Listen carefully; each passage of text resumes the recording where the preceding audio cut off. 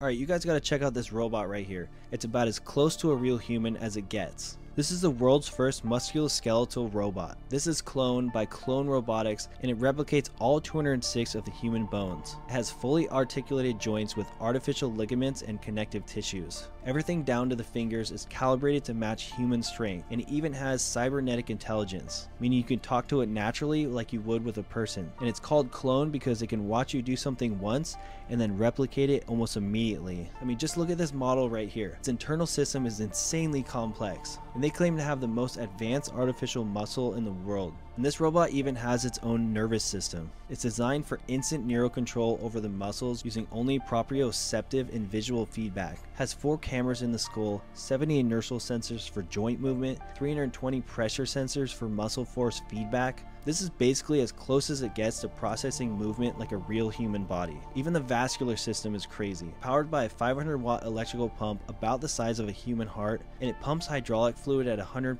psi. Basically what this does is supplies pressure to the entire muscular system. And then you have its robotic hand. This hand can mimic human movements with insane accuracy, replicating both complex gestures and fine motor skills. I don't know about you guys, but this is getting a little crazy with the robots.